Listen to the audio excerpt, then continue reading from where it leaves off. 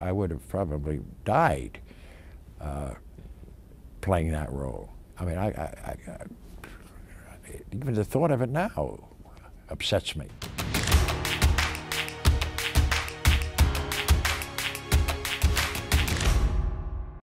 Well, Rollin was a man of many faces.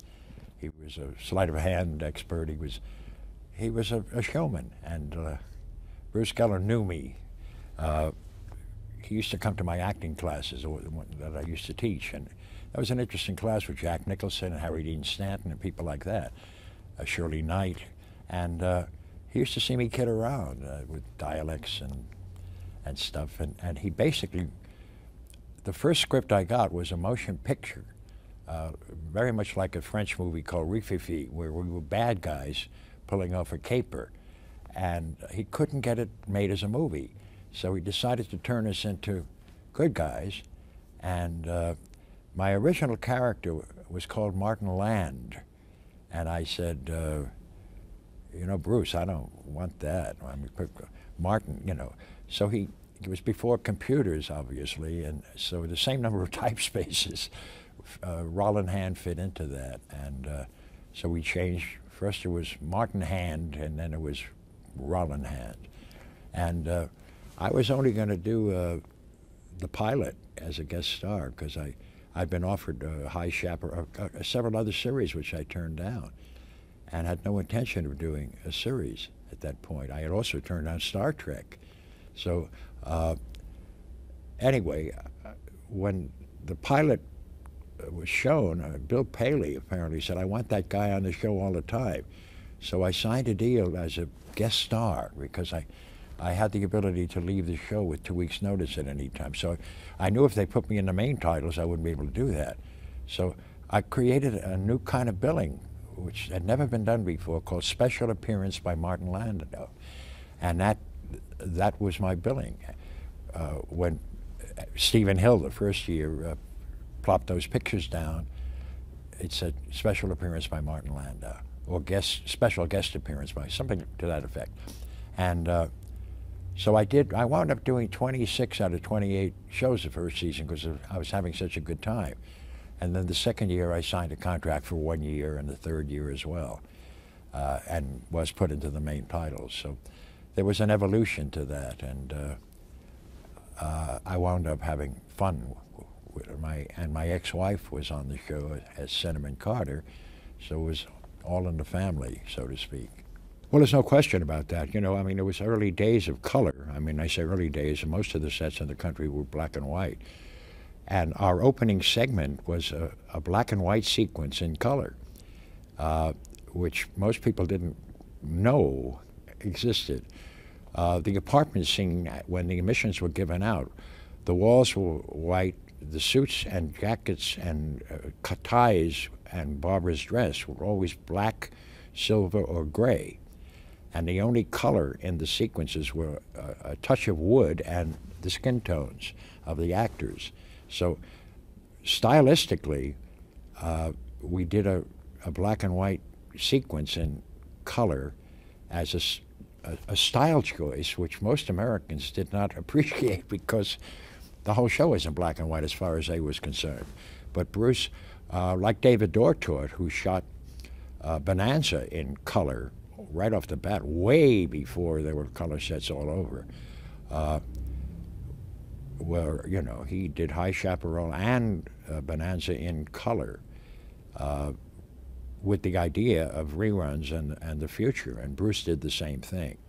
It insisted in a way that you watch the whole show. In fact, Lucille Ball, who put the show on at Desigloo when we first went on the air, I remember a conversation I had with her. She said, I don't understand the show. And she was married to Gary Morton, who was a friend of mine, who was her husband at that time. She'd already divorced Desi and was remarried newly. And I said, well, do you watch it? I mean, do you go to the ladies' room, or do you answer the phone? Or she said, yeah, why? I said, you can't do that with the show. I said, and I think if it stays on the air, the sponsors will be happy because people won't leave. They'll watch the commercials, which they did. I mean, they did some demographic study and found that of all the shows on the air, at the commercial breaks, Mission Impossible viewers sat still, so as not to miss the next piece. And so I said, you know, why don't you just watch one through without bouncing around the room? And about 6 months later, she said to me, I understand it now. I said, it's because you probably stay sick. And she says, yeah. Lucy wanted to sell the studio, and so he decided to put some shows on. The only thing on the air was the Lucy show, her show, and then the rest of the things on the lot, with the designated lots, were four-wall shows. Hogan's Heroes and Ben Casey and those shows, just renting space. So she said, if I can get some shows on the air, the studio will be worth more money. And she got Star Trek on and Mission on the same year. Star Trek on NBC and Mission on CBS. And that helped the cachet as such. You began to realize the failings of a character. I played the character, and you know, obviously we win at the end. I mean, mission accomplished, not Mission Impossible. The impossible mission is a suggestion at the top of the show. The end of the show, the good guys win, the bad guys lose. And the ideal mission was our getting in and getting out without anyone ever knowing we were there. That was an ideal mission because we played mind games. And it wasn't an action-adventure show at all. It was a puzzle. Well, you got to, I played the character as a human being. I mean, when he was caught, he was stuck and frightened and had to figure things out. You know, I didn't play him as a Superman. I played him as a guy who was in over his head always, and always checking out whether he was, you know, in the pilot episode, I not only played the dictator, but we kidnap him, and I pretend to be the dictator and play the real dictator. And if you look at that episode, as the real dictator, I'm completely in charge of what I'm doing, and as the Roland playing the dictator, he's making part of what he's looking at is, am I getting through? Is this guy buying this? Because otherwise I'm dead. So those elements were things I always injected into the character that made him vulnerable and flawed, but good at what he does. But how good is that? And what kind of a situation and circumstance? And I think one of the reasons the character took hold was because I made him vulnerable. I made him possibly in trouble more often than not, and so and in the relationship with Barbara, we had and I was aware that nothing was going to happen on that show between, you know, accepting. My connection to her was different than my connection, let's say, to Greg Morris. I mean, there was always some awareness of the sensuality hyphen sexuality of when we worked together. There was, and I injected that as well, you know, a slight flirtation of this and that, you know, a little more on that level than when I dealt with either Peter Graves or Stephen Hill in the first year, or Pete Lupus. I mean, and I had individual choices that I made with relation to each of those characters, and I related to them. And this is all subtle stuff, but the average viewer would not notice as much as, unless you watch the show a lot, you would see that my character related to different people differently, subtly, because it wasn't, you know, it's not a character-driven show in a traditional sense. So it is a character-driven show. We're all experts in certain areas, and we're called on to exhibit our expertise, and other lives are at stake continually. So our team and our camaraderie is something that was, the fact that we liked each other as actors also kind of bled into the reality of the show. I mean, guest actors loved working on the show because we welcomed them, and they had a good time, and that those elements are ones that, you know, if I didn't talk about them, no one would understand them entirely. But they are subtle things that people do kinesthetically react to and understand. Not here, but here. But that's what good acting is about. It's about connecting and humanizing a character. No one tries to cry, no one tries to laugh, only bad actors. No one plays drunk, only bad actors. Drunks want another drink. Anyway, it was like doing an anthology series in a series. And it was basically like, you know, doing Twilight Zone every week, in the sense that you played, you were yourself to start with, and then you dressed up and played other characters, older, younger, different dialects, you know, German. Ach so, you know, you play a German, and then next week a Russian fellow who talks like this, or gangster, you know, hey, Charlie, you know, you never know what the heck you're going to be singing and how you're going to say it, you know what I mean? So it gave you a kind of field day as an actor. It was like being a one-man rep company, particularly my character, I mean, who was, by the way, I always wanted to take a mask off and have the same face underneath. Yeah, it became part of the parlance and and people were always kind of doing that when they met me. They said, "Is that really you?" You know, and because I had a particular way of appealing it. I didn't do that. I sort of lifted it from the side, and the show was fun. We had a good time. We liked each other. The actors really enjoyed each other, and each script that came was, you know, as you say, a completely different adventure. And we started out as our characters, you know, wearing nice clothes, and then turned into whatever we needed to turn into. I mean, you know, I played older, younger, blonde, Martin Bormann, Adolf Hitler. I mean, I played an astonishing plethora of characters on that show, and all kinds of, you know, dialects of. You know, it was a field day, actually a field day. I had a very good time, you know.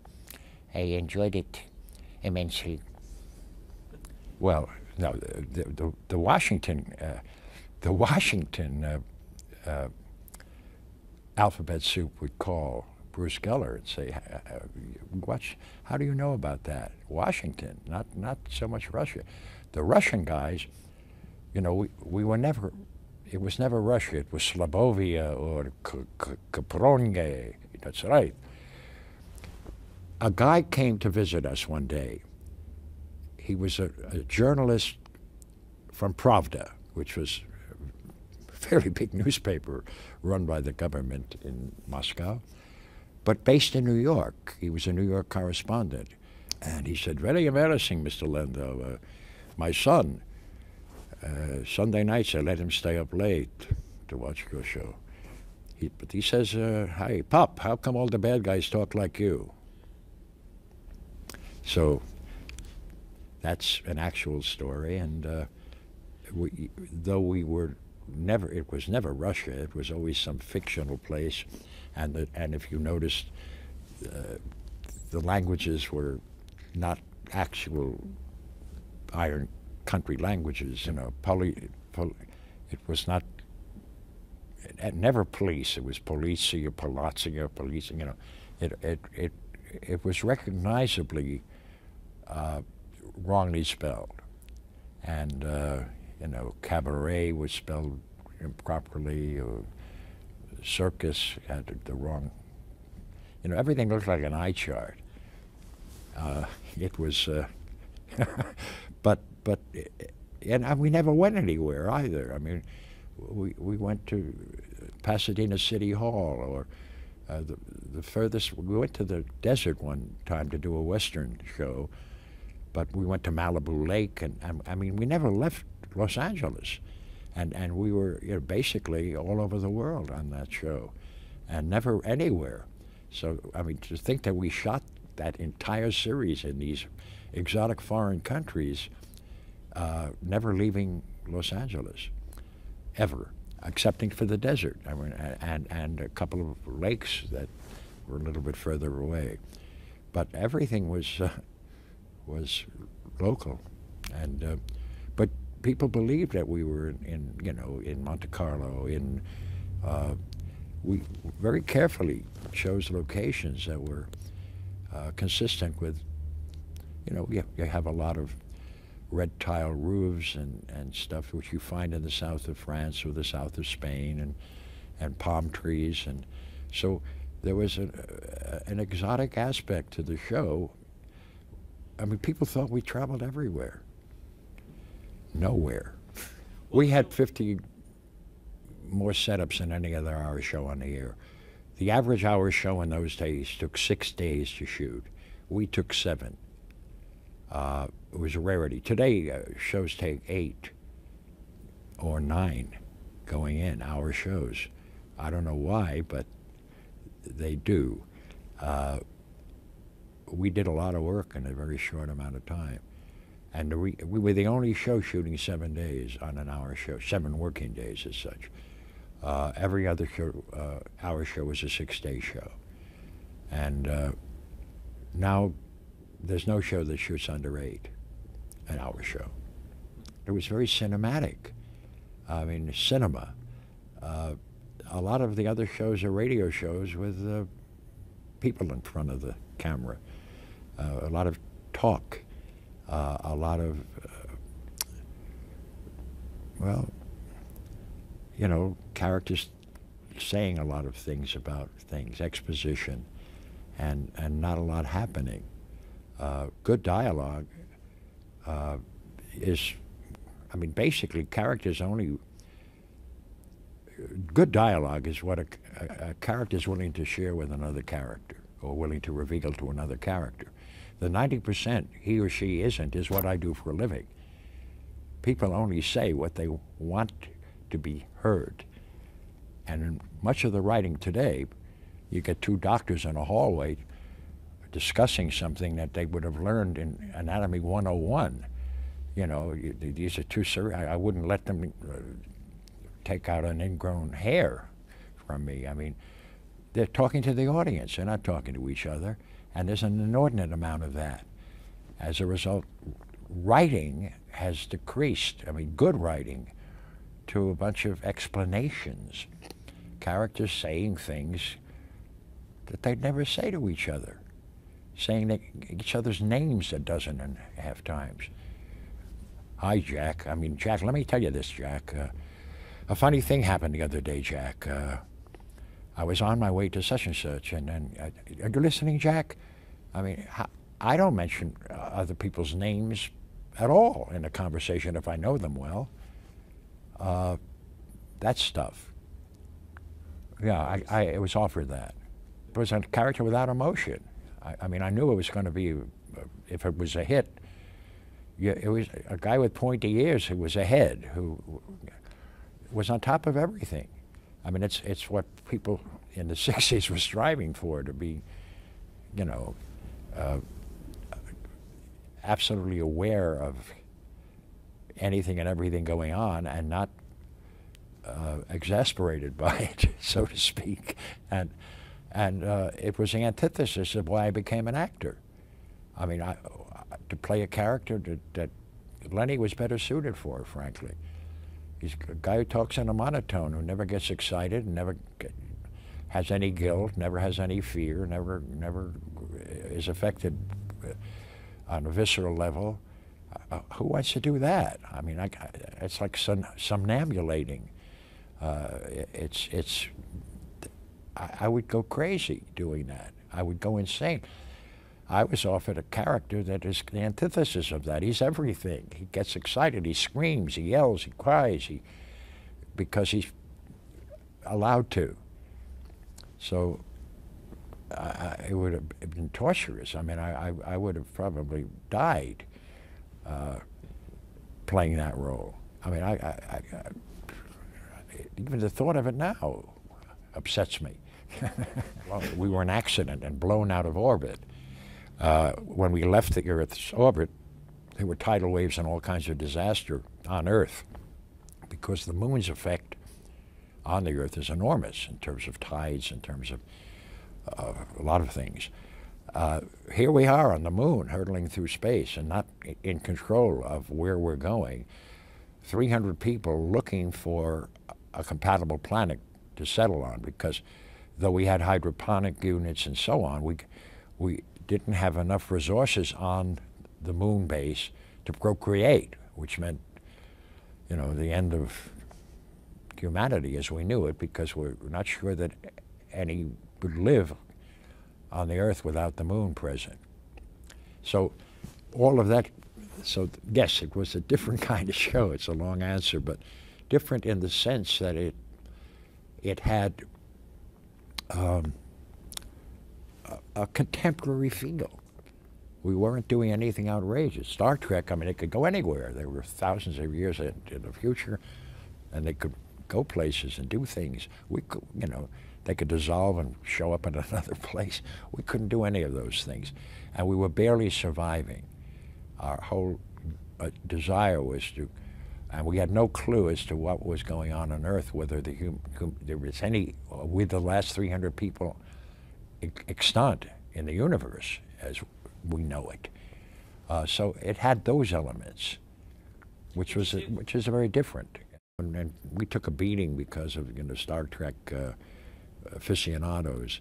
But our show, we never intended to compete with Star Trek or compare ourselves. It's a different reality.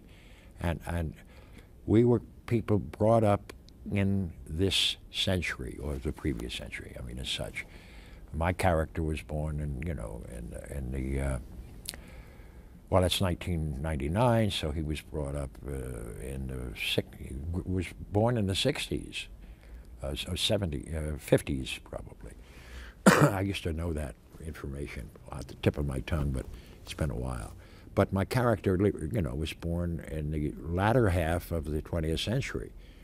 So what he learned was what people growing up at that time learned. And he's an astrophysicist and a pilot and test pilot. He's, you know, he knows what he's doing, but he's also full of doubt because, I mean, it's uncharted territory, and excuse me, decisions, any kind of unilateral decisions ultimately are, you know, the future of mankind could be in his hands for all he knows. And there's no precedence for anything that happens. And that's a very different take than, let's say, a Star Trek. In a feature film, if you do 3 pages a day and on a fairly well budgeted movie, that's a lot. On television, you have to do 10 pages a day. And that's 2.5 times the output. So, you know, you've got, well, in my day it was 10 pages a day. It's now a little less actually, but not too much less. You know, you can spend, in a feature film, you can spend a whole day and a half on 1 page of stuff if it's complicated. And there's a difference. But it's just, you know, I prefer film work only because I have a chance to play more. When I say that, I mean, you know, if you're doing a prescribed television show, you are the guest, and everything else is kind of rooted in history, and the parameters are skinnier. Not necessarily on a show like Entourage, because, I mean, that character, I had a chance to play with that guy, and only because there was a nice arc to it. I mean, you think the guy's missing a few cylinders, and ultimately you realize that he outsmarts Jeremy Piven's character and gets him fired. So there was a place to go there, and I had a lot of fun working with those kids, you know. But there's a limitation, you know. I've never approached any role I've ever played in the same way. I've never met two people who are alike in life. Similar, but never exactly alike. And within the context of any piece of material, that character, just by the very nature of telling that particular story, has to be different than anyone else I've ever played. He has to come from a different place. He has to, by necessity, he has different profession possibly. He has a different outlook on life. He has different predilections. He's attracted to different things. And all of those things make up a character. He subdues other things. He's willing to reveal other things. And all of that complication creates a human being that hopefully an audience will connect to and say, oh, I know that feeling. I know that. Oh, yeah. Oh, yeah. And that's, that visceral connection is, you know, happens out of people identifying and recognizing a character and taking the trip with him. But my job is always to fill that space that the writer wants me to fill, and in telling that story, not sticking out or not being apart from it, but a part of it. People spend most of their adult life putting armor on and hiding what they really feel. An actor needs to touch all of those things. He needs to be able to express that stuff and then do what that character would do to hold it down. And how a character hides his feelings tells us who he is, not how he shows his feelings. No one shows their feelings except bad actors. And I see a lot of that. And a lot of those actors are considered good actors. And they're, you know, but, you know, I mean, I run the acting sessions at the Actors Studio. I have for years. And I've taught acting, you know, as you mentioned, you know, with a lot of good people. If I didn't do what I was telling them to do all these years, no one would stick around. So, I mean, I have to, part of my desire to teach, we call it moderating at the studio, is also to keep me in line. And it doesn't allow me to get lazy. Because if I'm telling you to do something and I'm not doing it, hey, I better be an example of what I'm telling you to do. And I'm talking to very talented actors who got into the Actors Studio through a series of auditions. Dustin Hoffman will tell you he auditioned 9 times to get into the studio. Geraldine Page 6 times to get in. I think Gene Hackman did it 4 times before he got in. I mean, not easy to get in. You're a life member if you get in. So what I'm basically saying is, I run the acting sessions I have for years, and I better be an example of what I'm talking about, because I mean, never was a time that I wasn't acting while I was doing this. So it makes me pay attention, and there's something good in that. You know, I hear actors, older actors often say, well, I just phone it in. Well, that's not, I think of each role I play as a new adventure, as a new journey, a new, what can I do with this guy, and what can how can I make him interesting, and how can I enhance this script? How can I better tell the story or add to that element, fill that space as well as I can possibly do that? Well, certain actors have problems. So an actor can have a problem with intimacy. Most American men have problems with intimacy. So, I mean, because they're actors, it doesn't mean that that's absolved. Love scenes, I mean, where you're really comfortable with a member of the opposite sex. I mean, hypothetically, you walk onto a movie set and you meet in makeup the gal who's your wife of 5 years, and you just meet her, and you're in your living room set is working that day, which means the scene where you first move into that house and you're happy, and then in the middle of the script, a scene where a couple of arguments start happening, And then the scene where you break up and have a violent fight, and then the scene at the end of the movie where you get back together. And all of those are being shot in either 1 day or 2 days. And you've just met this actress. And there are certain things one has to do to convince an audience that, you know, I mean, if you live with somebody and you hear the tone of their voice and you're reading a book, you know what's going on without having to see that person. Whoops, you know. There are those kinds of familiar things that occur after a 5-year relationship that one has to make choices with relation to create that reality for an audience. It's all of that stuff. I mean, acting is very complicated, and film acting is harder in a sense than theater acting. You only have to do it once a night on the stage. I mean, which is still, you know, but it's in progression, and you're on film, as I say, on an ordinary, any scene, you may have to shoot it anywhere from 15 to 20 times, just in terms of master shot, 50-50, 2 or 3 of those, over the shoulders both ways, a close-up with a 50mm lens, a choker. You wind up adding those up, and those are the good takes without the bumps, or the crab dolly bumps, or the boom got into the shot, or this. You have to do an emotional scene where you fall apart. If I tell you a joke and it's funny, you laugh the first time. Now I'm going to tell you the same joke 15 times. There's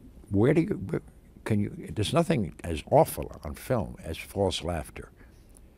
Can you touch your risibility and take the trip and make the joke funny again and again and again?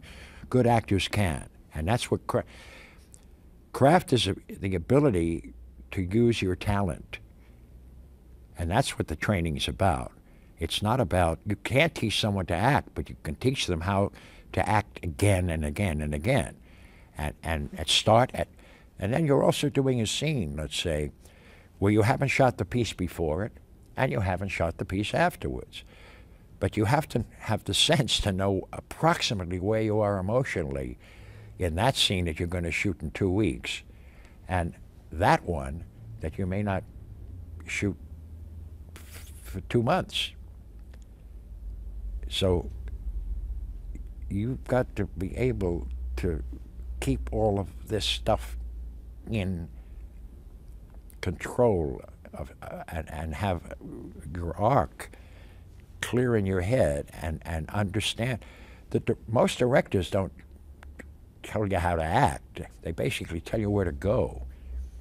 Woody Allen doesn't direct anybody. I mean, you know, he fires you if he doesn't like what you're doing.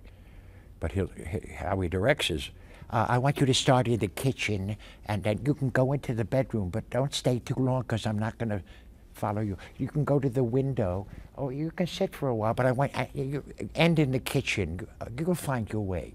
And he walks away. And then you rehearse it twice, and it's 5 pages long, and there's no coverage. And if there's a glitch, it's in the movie. So that's what you do. And you don't want a glitch in that scene. So, but he hires good actors. And then he'll tell you, he'll be the first one to tell you, I don't know how to talk to an actor. I expect they do what they do well. And I haven't been directed by anybody, frankly, in like 30 years. I mean, I come in with stuff. I figure if they don't like it, they'll tell me. And they don't tell me, so I do it. I hit the mark, say the words, and get the hell out afterwards. I mean, what good acting is unpredictability and inevitability, ultimately.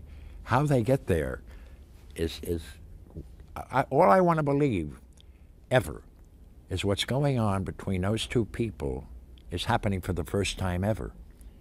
That's what a scene's about. I don't want to see the rehearsals. I don't want to see slickness. I want to see stuff going on. It's like a tennis match. You can't, if you're waiting on the wrong side of the court because a guy hit it there last time, the ball's going to go over there. You've got to go where the ball goes. And you play better tennis with a good player. It keeps you on your toes. And that good acting is like a good tennis game. Where the hell is the ball going to be hit next? And I don't know what you're going to ask me here until you ask me.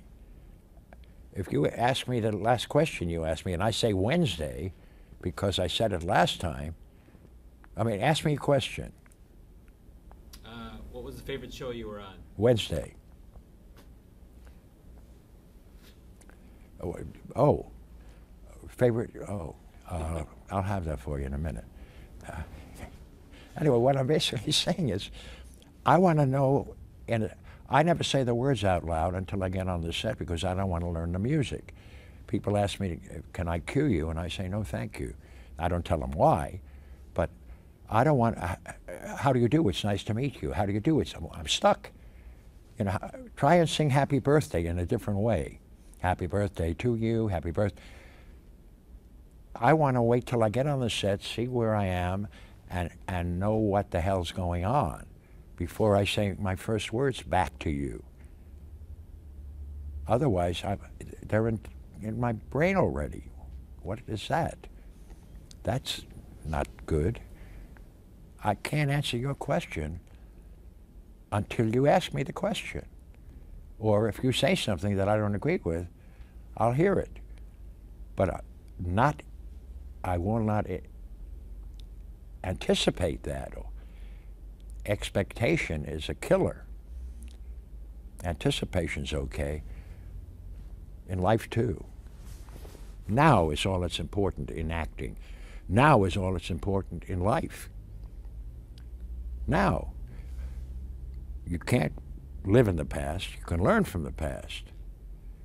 And tomorrow's a day that never comes because it's always today. Now. And I try to live in the now, and my work is about now.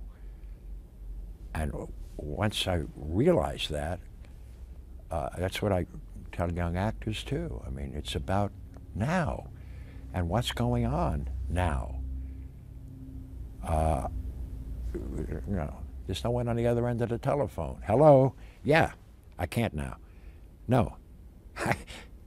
Excuse me. What? No, I'm doing an interview. No, I am. I'm not kidding you. No, this is actually being, I'm so sorry.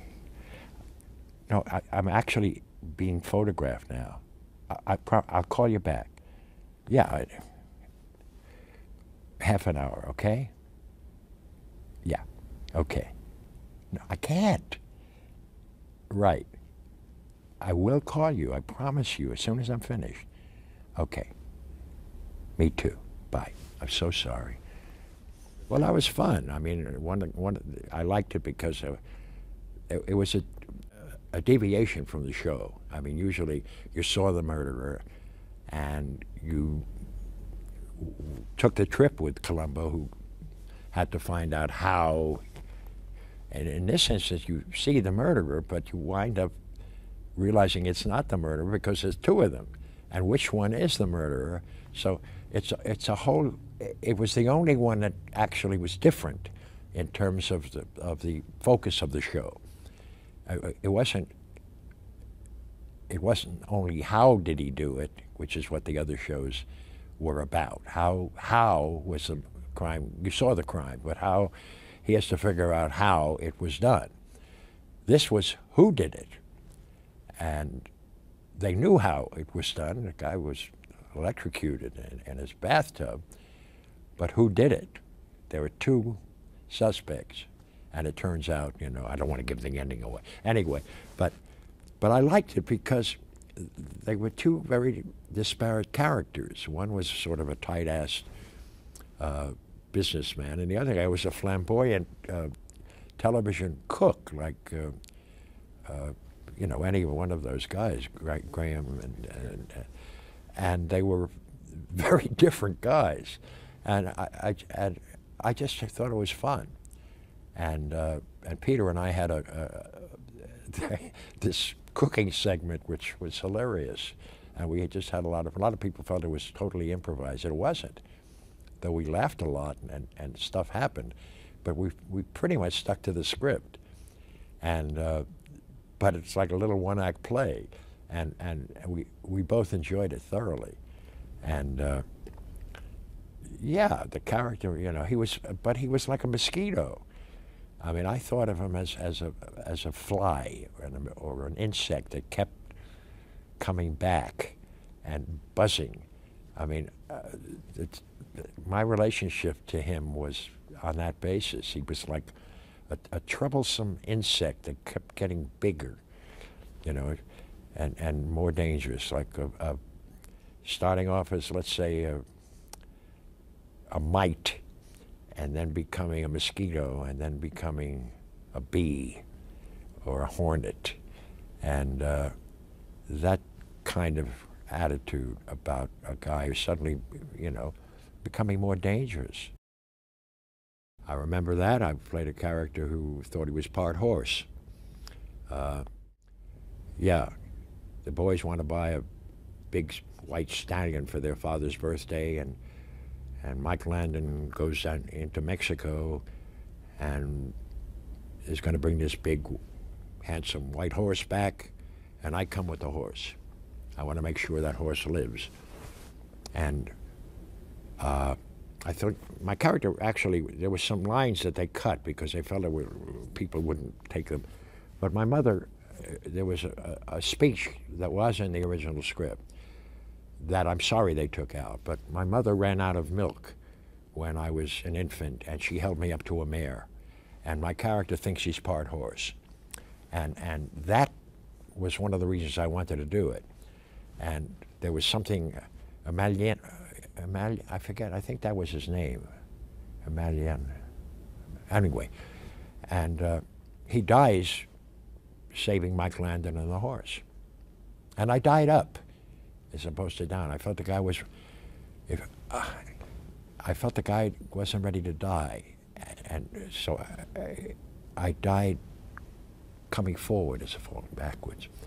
And Boettcher, you know, he was I would never be cast in that role today. It would be politically incorrect. But I played, you know, Chiricahua Apaches and all kinds of stuff. And today, if a Mexican actor didn't play that part, you know, it'd be pickets. But I also in Big Valley, I played a Mexican. You know, I played all kinds of things without people complaining. Blue-eyed Indians and so on. No, I mean, on one hand, I understand it because, I mean, ethnic actors need work. But on the other hand, I'm a big believer in the best person for the job, doing the job. I mean, you can't play, doesn't matter what you are in the major leagues if you hit 350. That's what should determine who plays baseball, and that's what does determine who plays baseball. You can be purple, or, and that doesn't correspond to the theater. I mean, shouldn't the best person for the job get the job? By the same token, if I were a Mexican actor, I would be furious if a Caucasian played a role that I was right for. So that's not an easy answer. I understand it from both sides. And both arguments are valid, is what I'm saying. I mean, if I was a black person, and they cast a white person in that role because they just said, oh, why not? I'd be the first one out there with a sign. So I mean, I see it from both sides, and by the same token, you know, there were a lot of wonderful actors who are not working. If you come from Australia or Britain, you have a much better chance of getting on an American television show than you are if you're born here. because there's something, casting directors are seduced by those accents and mesmerized by them. You can't work in England if you're an American. You can only get a work permit for a certain amount of time. Even Broadway shows can only work for 4 weeks. I mean, a Broadway musical that goes to London, the original cast can only work for 4 weeks before they replace it with an all-British cast. A British show can come to this country and play indefinitely. They protect, the British equity actors are protected. Equity actors are not. I mean, I'm getting into political areas, but the bottom line is there are wonderful actors that I know who are losing roles to actors that are not as good, who happen to put shrimp in the barbie. It was reflective of what went on. It wasn't gratuitous violence. You're talking about the Chicago mobs, and those guys, I mean, they, if you look at the Prohibition days, I mean, the protection, when I grew up in Brooklyn with the Murder Incorporated sons and daughters, Garage Shapiro and Louis Lepke's kids, that Thomas Dewey cleaned up and as district attorney became governor and ran for president. Garage Shapiro, he was named Garage because he couldn't say "get out of here," which is his favorite word. He said "Garage," and those guys, I mean, if you stood in their way, they got rid of you. So I mean, historically, that was pretty much, Westerns also have a lot of violence, but there was a lot of violence. The law didn't. I mean, how do you uphold the law when there ain't no law? I did the second one ever done, and the third one aired, a Western with Dan Duryea. Yeah, and then I did one of the last ones that Dick Donner directed with John Van Driegelen, where I played a character who's in a hotel room with a booby trap somewhere, and I got to find it. Yes. How was Rod Serling different in those two? He was very different. Talk about that. Well, the first time we actually sat around a table, it was brand new at the MGM lot, now it's Sony lot, on the back lot on the Western Street, and at a table, and read the piece, and he made little changes out of the reading. It was the way live television was done. You'd sit and read. And then in that afternoon, we get up on our feet and do it. And he was gung-ho. It was, as I say, the second one ever shot. The third one aired. And then in 1964, I did one of the last ones. And he was there because they whip pan. He didn't have to be, but he was. They'd whip pan from the hotel room to a middle ground with a brick wall, and he was actually there doing those breaks. And we talked at the time, and he was very disillusioned with the ad agencies and the censors and the people telling him, well, that's not a good idea. And it was before he went to Universal and did that other series after, But he needed a little time off. And he was not happy with the fact that he had to go through so many layers to get what he wanted on the air. In the beginning, it was easier, and he pretty much had a free rein. And then, as things went on, and more and more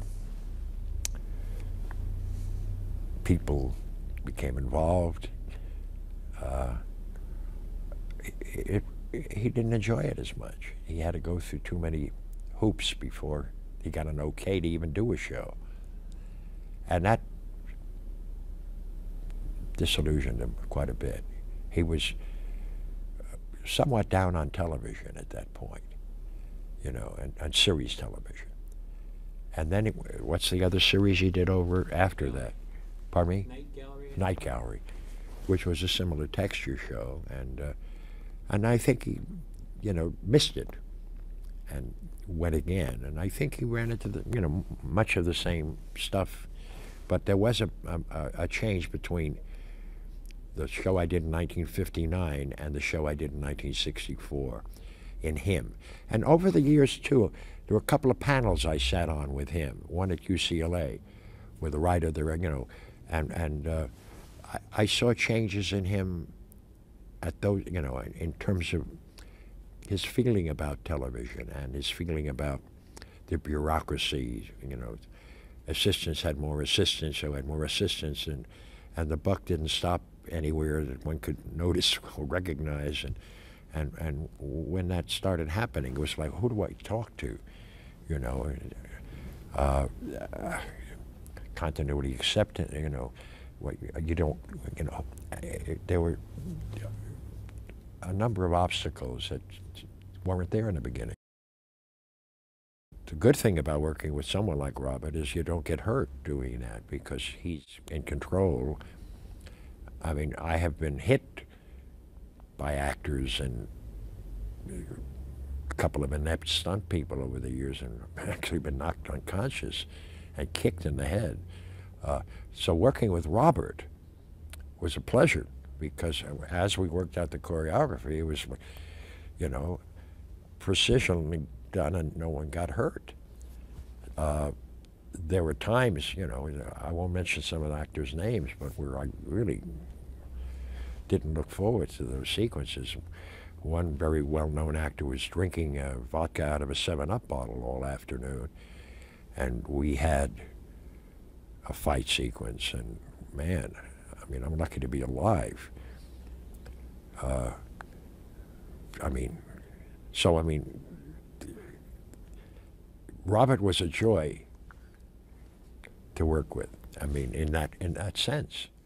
The fight sequence looked good, and no one got hurt, and that's what you want. I mean, you know, I don't want to lose a bunch of teeth doing a sequence. You know, I got to work the next day. No, I can't smile. No, I can't smile. Anyway, so the virtues in working with somebody who was really good at it. In Mission Impossible, I did a fight sequence in a warehouse in a show called A Spool There Was with Warren Vanders, who was light heavyweight champion of the United States Army at one point, and we did much of it ourselves with crowbars and barrels and stuff. It's a long fight sequence, and I'd say more than 3/4 of it were the two of us, and I trusted him and he trusted me. So, you know, I mean, with crowbars, I mean, you swing and duck, and swing again and duck. You don't want to get hit with one of those. And pushing barrels down, and you know, and again, I trusted him, and he tried, and no one got hurt. You know, you can get hurt. There was a stuntman on another Mission Impossible I did, actually the same show. He said, "Just grab my arm and I'll do a flip."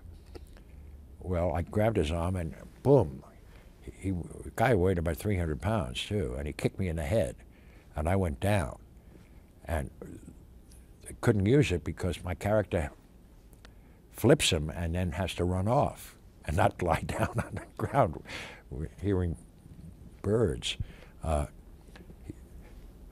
I said, Charlie Rondeau is directing, and I said, you know, hey, that's not good. You know, when I finally kind of, we did a second take, and the guy said, don't worry, I'm sorry about that. And he kicked me again.